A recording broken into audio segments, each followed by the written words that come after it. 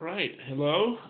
I'm Brent Halpern, the Scientific Director of AI Horizons Network, and this is our weekly AIHN seminar series. Today we have Jungo Kasai from University of Washington talking about low resonance, low resource deep entity resolution with transfer and active learning. Sorry about that.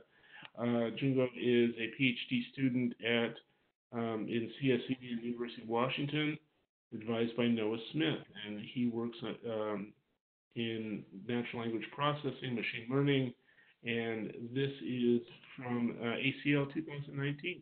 So Junko, take it away. Okay, thank you for the introduction. Okay, so I'm presenting low resource deep entity resolution with transfer and active learning today. I originally presented this work at ACL 2019 in Florence, and I conducted this research while I was an intern at IBM Research Almaden last summer. And this is joint work with Kun, Sairam, Yung Yao, and Lucien from the IBM Research Almaden. Okay, so here's the contribution of our work. We propose a deep learning-based entity resolution model that allows for easy transfer learning from high resource to low resource scenarios. And we also establish an active learning algorithm to further adapt the transferred model to the target scenario. And lastly, we provide extensive empirical evaluations over benchmark datasets and demonstrate that our system achieves state-of-the-art performance while using only an order of magnitude fewer labels. Okay.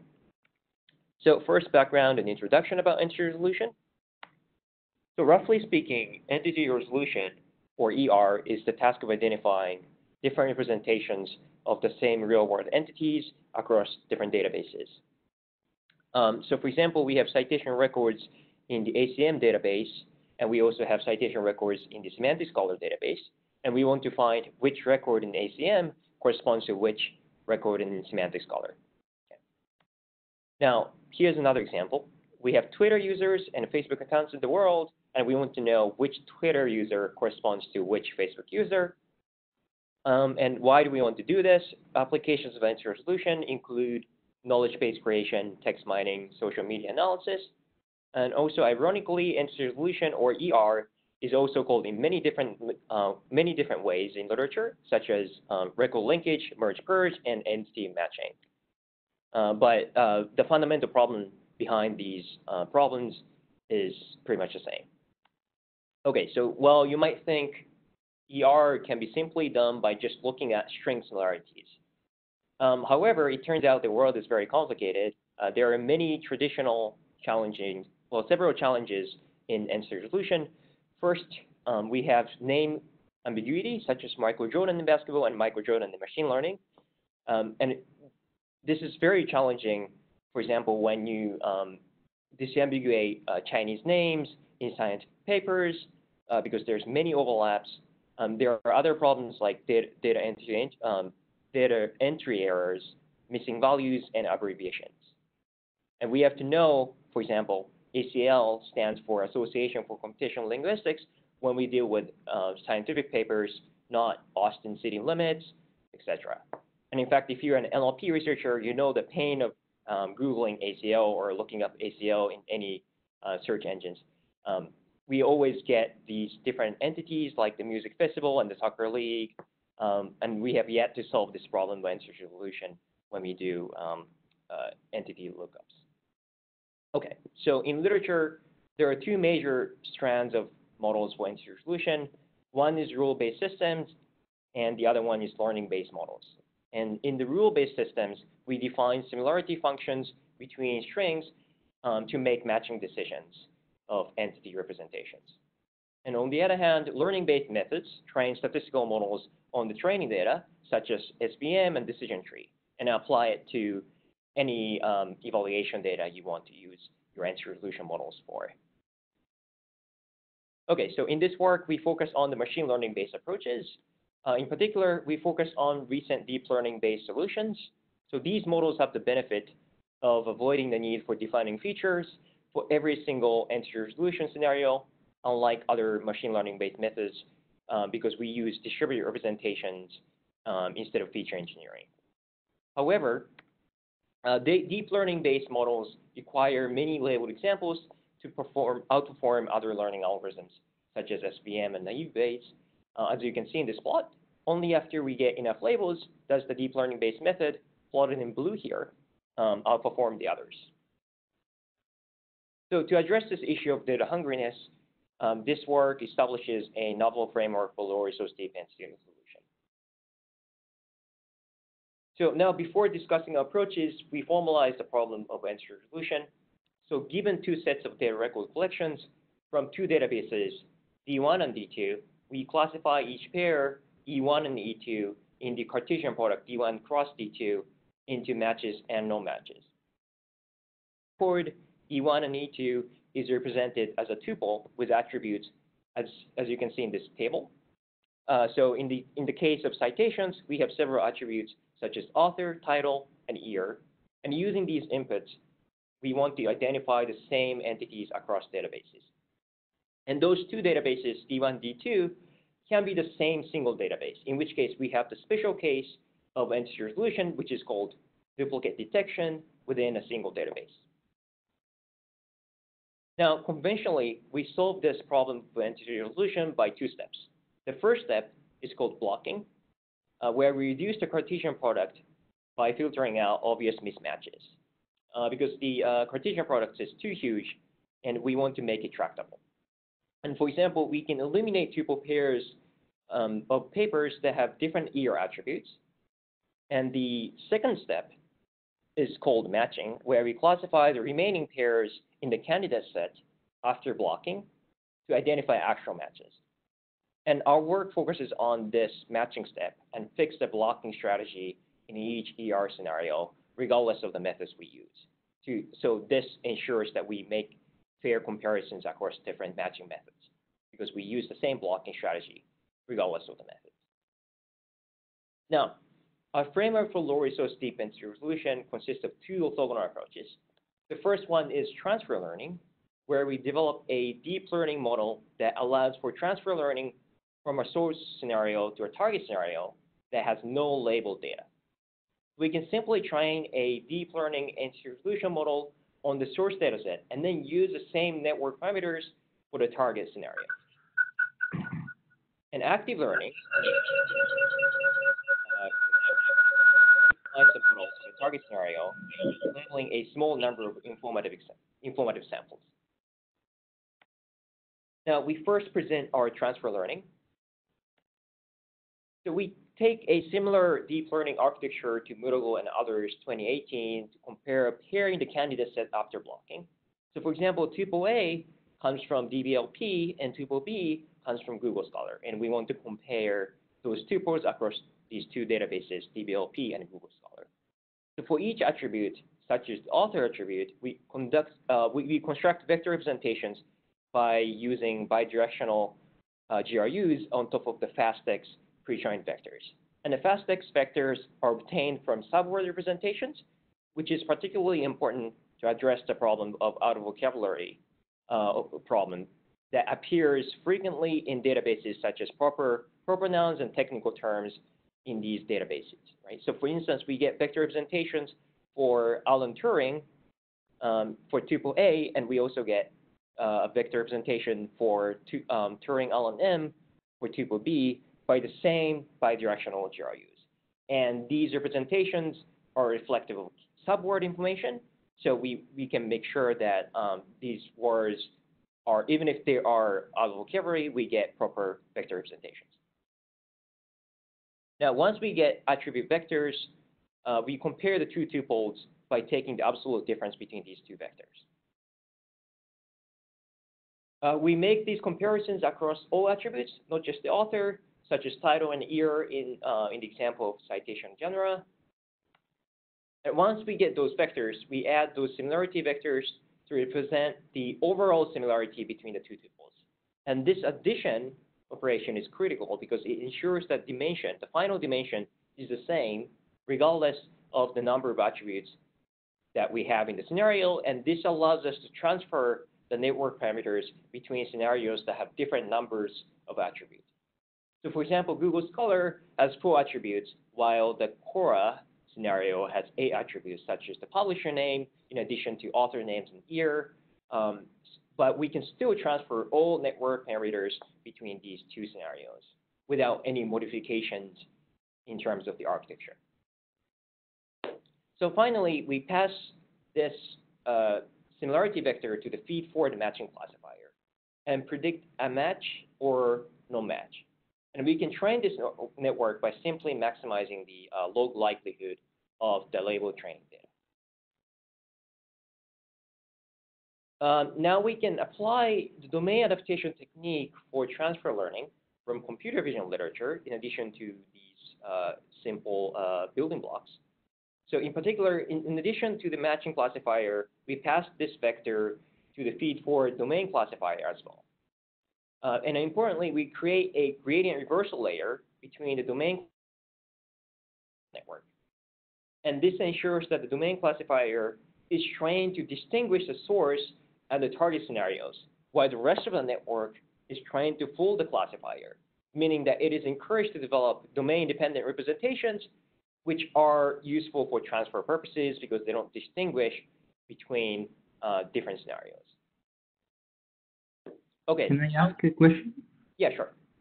In the previous slide, you assume that the attributes in the two databases have been already matched in the previous one? Yes, that's right. Yeah. Okay. So in every scenario, you have to do sort of schema matching, right? You're right. Mm-hmm. But the target scenario could have different schema results, right? Yeah, makes sense. Thank you. Okay, so right. So good. So now we present our transfer learning results. Here we assume we have no target labels. So we can see that by adding the domain adaptation technique, we generally improve transfer learning performance on the target databases DBLP ACM, DBLP Scholar, and Quora. However, there's still a huge gap between the transfer learning results and the results we get by training the network with all target labels. Okay, so remember that the transfer learning results, we don't assume any target labels. Now, this motivates us to explore active learning as a method to further refine the transfer model, to close the gap between these, the high resource scenario and the low resource scenario. So we present active learning. Again, active learning further refined the transfer model by iteratively labeling informative examples from the target. But there are two major issues to achieve this goal. The first problem is that we need substantial labeled examples to tune the transfer deep learning model without overfitting to the subset of the labels. Now, the second problem is specific to the problem with entity resolution, which is since the distribution of entity resolution labels is skewed toward the negative or no matches, it is hard to find false negatives and to improve the recall of the system. Because of course, we have way more no matches than matches when you compare different databases, even after blocking. And in order to address these issues, we propose an entropy-based sampling method. So let h of x be the entropy of the prediction on input x given by the current model. Then uncertain examples of size k can be defined as a set of pairs with top k entropies. We can manually label those uncertain and therefore informative examples for the model. And we can tune the current model to these new examples and repeat this process iteratively. So this is sort of the most naive way of doing active learning for entity resolution. However, the two problems we just mentioned still remain. So again, we need substantial labeled examples to tune the transfer network parameters that manual labeling does not scale, right? And this tuning method will suffer a recall because of the nature of entity resolution labels. Now, in contrast to uncertain examples, we can also define high confidence samples as a set of pairs with bottom k entropies. And we can manually label uncertain and therefore informative examples while automatically label those high confidence samples by model prediction as a proxy. Now, we can then tune the model to these examples and repeat this process iteratively instead. So this solves the problem, the first problem we just discussed, by adding high confidence examples with labels with automatic labels as a proxy. We can avoid overfitting only to manually labeled examples. But again, problem 2 still persists. Such tuning will lead to a model with low resource or low recall because the anti-resolution examples are skewed toward the negative or non-matches. So in order to solve this problem, we further subdivide high confidence and uncertain examples by the current model predictions. So in particular, we define high confidence positives, high confidence negatives, uncertain positives, and uncertain negatives using entropy and the current model predictions. So these 4 classes correspond to likely true positives, likely true negatives, and likely false positives, and likely false negatives. Right? For example, pairs that have high entropy and are classified as positive by the current model are likely false positives. Does that make sense? Okay. So we sample these 4 classes of pairs we just defined equally, right, and tune our model to the sampled examples. So we later show that this sampling strategy with partitioning with respect to the 4 classes actually helps our active learning substantially. So now we present our results. We focus on the citation genre here because we have extensive benchmark datasets. So the x-axis here indicates the number of examples we manually labeled, and the y-axis indicates the F1 score of the system on the same evaluation data. Now we see that deep anti-resolution model with transfer and active learning, which is plotted in blue here, achieves the best performance with faster convergence as compared to the other machine learning-based methods, and also the vanilla deep learning method plotted in red here. And again, we see that deep learning model is data hungry and underperforms SVM under this low resource setting where we only have 1,000 labeled examples for the target. However, by adding active learning, we significantly outperform SVM, and in particular, the combination of transfer and active learning yields the best performance. The active learning alone already yields a performance better than SVM and other machine learning algorithms we tried in the paper, but when we combine transfer and active learning together, this yields the best performance.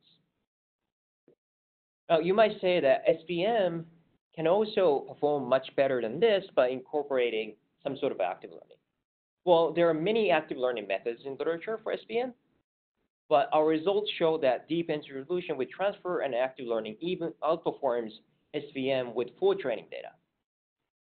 Right? So this suggests that deep anti-resolution model with transfer and active learning is strictly better than the performance, better than the SVM performance, since the performance with the full bit labeled training data can serve as sort of an upper bound. So the same patterns hold for other scenarios, such as the core citation dataset, and we see a significant performance gain by transfer and active learning.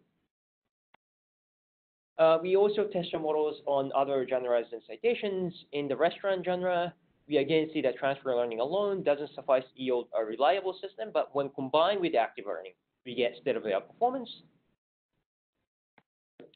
Now, in the software genre, we again see that deep learning with active learning, plotted in blue here, achieves the best performance in a low resource setting, and you can see more results in other genres in our paper.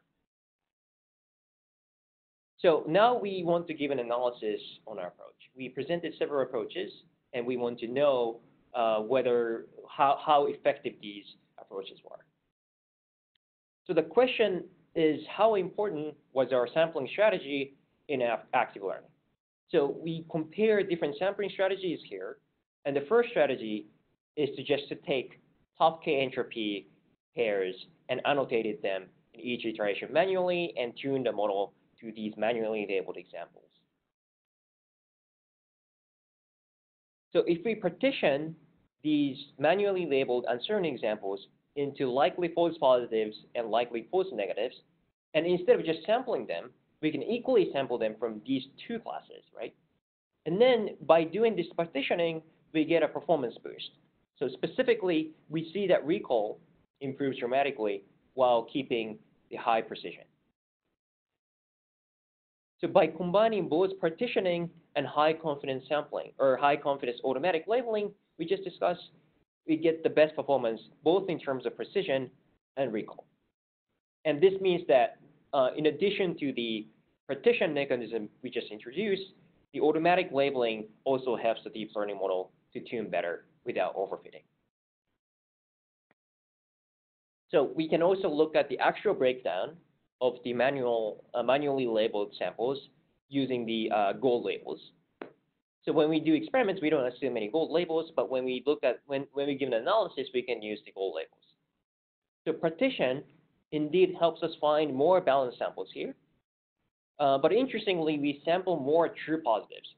So ideally, we want to find false negatives and false positives here. But here, by doing this partitioning mechanism, we sample more true positives because we aggressively choose likely false negatives. But again, these false negatives are generally challenged to find because of the nature of NC resolution, where the labels are skewed toward a negative or mismatches. So in conclusion, our deep NC resolution model yields competitive performance to state-of-the-art while using an order of magnitude fewer labels. We also saw that transfer learning alone doesn't suffice to construct a reliable NC resolution system, but when combined with active learning, we get stable and high performance. And this work provides further support for the claim that deep learning can provide a unified integration method even in low resource settings without the need for feature engineering for every single year scenario we have. And for future work, we are interested in applying our methods to more complicated scenarios, genres, and also non-English languages. And we are also interested in applying the transfer and active learning frameworks to more problems than the NC resolution. So lastly, we thank Sid Murugal, Vamsi Mendry, and Phoebe Molkier for their help with this work. And I'm happy to take questions. Thank you. Thank you, Jungo. Thank you very much. If you want to ask a question, please unmute yourself. There's a little red microphone icon at the bottom of your screen. And I see Hamid's already unmuted. So Hamid, you want to start? Yeah. So can you use also this active learning method for fusing the entities? So far you connected them, you matched them, but then now I have to fuse them, right? To take like attributes from different places that are similar and combine them. And if that's a manual process, it's very, very expensive. So can you use the active learning with your sampling to reduce the cost there? Can I use sampling active learning to do schema matching, your question? No, the fusion part. So all you did was the linking, right? But at the end, I have to combine the attribute values from different places, and they're similar as well, and I combine them into one result. Yes, yeah. Result, they're connected. Got it. So in this work, we haven't tried it. We use the benchmark datasets that have already done the fusioning process you just mentioned. But in principle, yeah, we should be able to do active learning for not just the linking part, but also the fusion part. Yes. But in reality, it's sometimes challenging because there's different types of you have to tune the model well. And but yeah, that's an interesting question. Okay, but you haven't done it really. So we haven't done it. Yes. Yeah. Any other questions? Please unmute yourself.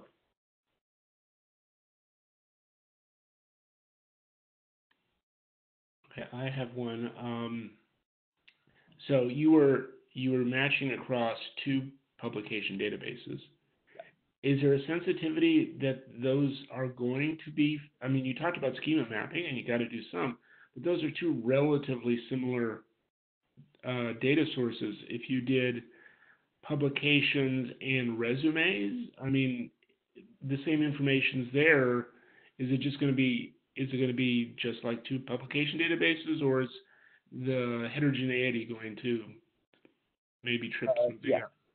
Yeah, that's a great question. So one of the actual advantages of these deep learning methods is you don't have to do feature engineering.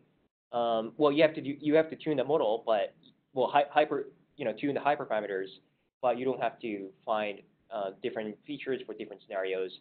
So we hope that this method will work better when it comes to sort of more textual data. So actually, there's some prior work that showed that deep learning methods perform other learning-based methods substantially when they work on sort of textual data. So instead of having these relatively strict, sort of relatively structured data like titles and year and authors, we can have more textual data like product descriptions. That can be messy. That can be messier.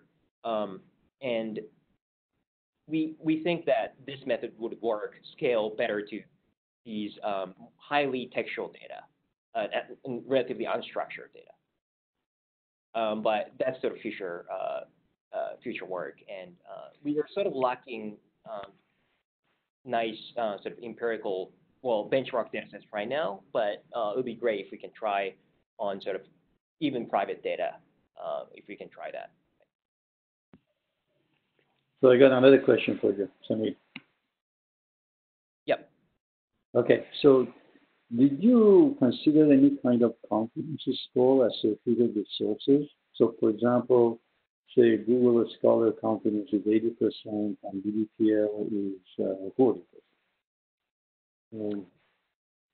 So did I use confidence scores to do for active learning or? No, for the matching part. For the matching part. So we didn't, I see. So we trained this model on the negative log likelihood. So that's sort of the only place where this probability came in the matching part. In the active learning part, we also looked at the confidence levels and on certain examples, but we are not making use of confidence scores. Yeah. So in active learning part, that influences your sampling, or you say the expert gonna look at high confidence versus low confidence and just make a judgment. Right. No, is it like automated or? It's automated, right? So we use these.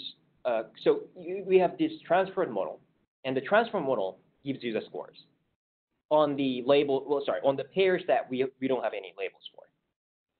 So it's automatic. It's completely automatic. Now we can also look at the correlation between actual human annotations. So humans can also give some confidence scores, and we can also compare that with model predictions. That would be interesting. Maybe in some cases, it's very easy for the deep learning model, but it's very hard for humans or something like that. But we haven't done it. Okay, thank you. Okay, any other questions? If not, Jungo, thank you very much for the very cool presentation and the good slides. There will not be a seminar next week because we have the AI Horizons Network as part of AI Research Week in Cambridge. We hope to continue the week after that. We're going to try to include also talks about data sets and tools that can be shared with our colleagues in the universities. So stay tuned, and we'll have an announcement out hopefully soon for the next seminar. Thank you. Okay, thank you.